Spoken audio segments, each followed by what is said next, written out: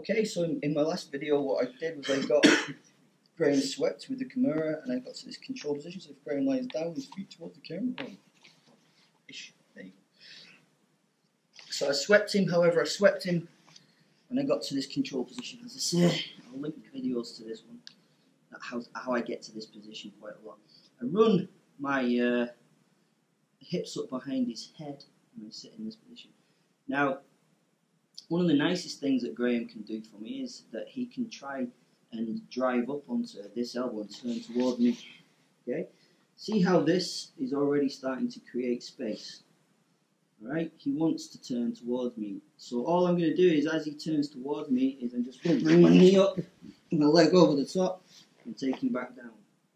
I squeeze the knees in this direction, and then I'm going to bring the arm out. I'm going to slowly turn it back in this direction. Okay, I'll get the armbar at this point. Okay, so one more time.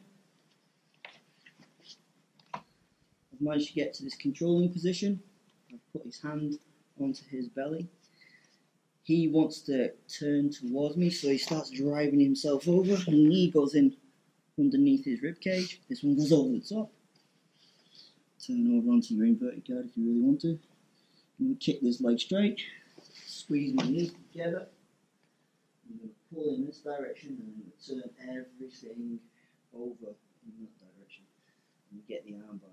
So, armbar is pretty easy to find. I don't use it very often. I find if they're very explosive, just because you haven't got the foot across his belly, you aren't controlling the leg in kind of a spiderweb position.